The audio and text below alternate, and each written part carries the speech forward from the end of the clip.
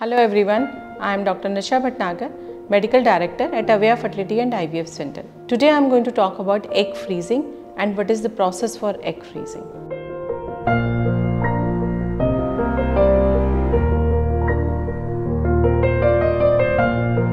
So recently we have come across a lot of females coming in their late 20s with low ovarian reserve. They are not ready for parenthood. They don't want to become parent as of now. They are busy with their career or other things, but at the same point of time, the pressure they have because of decreasing ovarian reserve, there's always a tussle going on between the career and the fertility. They are always reminded by society or by family or by themselves sometimes of the ticking biological clock. So what to do? How to do? So today I am going to talk about this only, egg freezing. We all know that every female is born with a fixed number of eggs, and as the female ages, the number of eggs declines.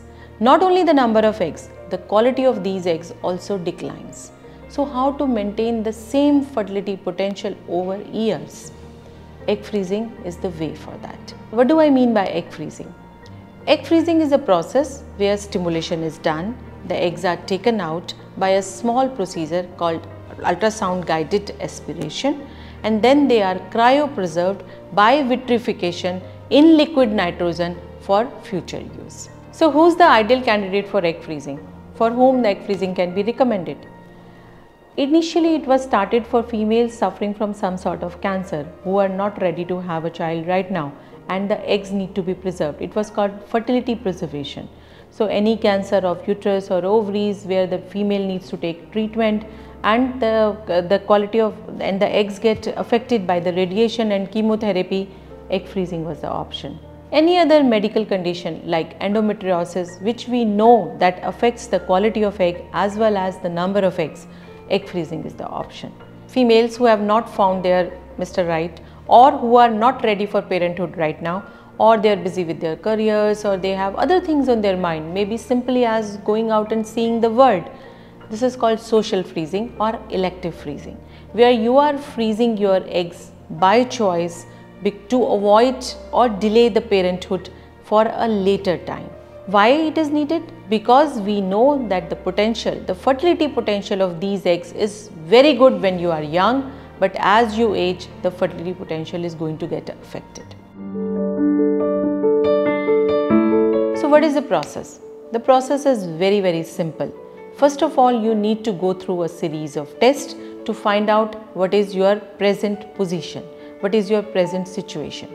There are certain tests like thyroid, prolactin, AMH, FSH, LH, estradiol and certain viral markers for infectious disease which needs to be done before starting the process. Once you have a consultation with your doctor, all these tests are done, the doctor recommends a protocol for you for going for egg freezing. This protocol can be a minimal stimulation or a conventional stimulation or maybe even a natural cycle. Usually we don't do natural cycle for elective egg freezing because we need many eggs to freeze.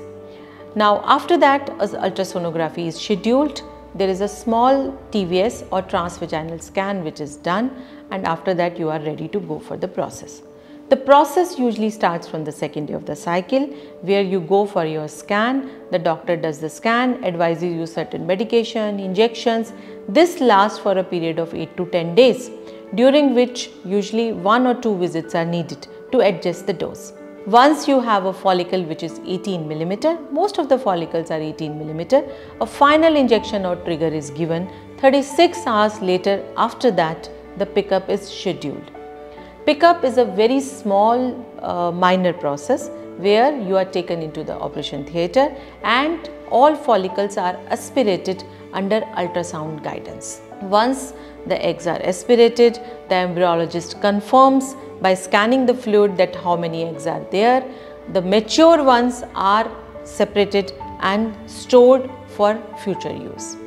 There is no time limit for that. As of now, they can be kept storage for 10 years, 15 years, even 20 years. The quality does not get compromised.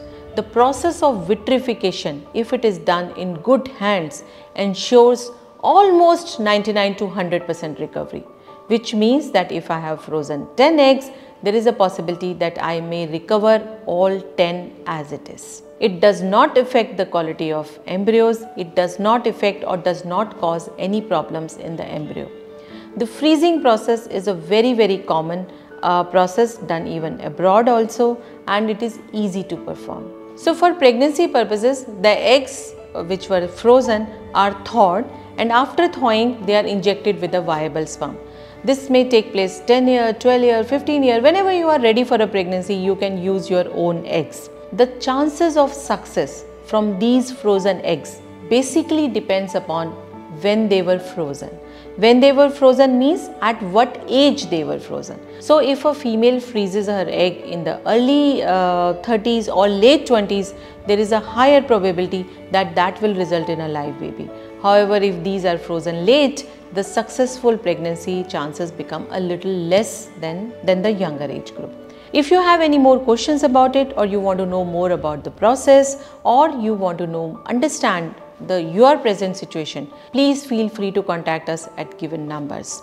You can drop us a message and we will be happy to revert back. Thank you so much.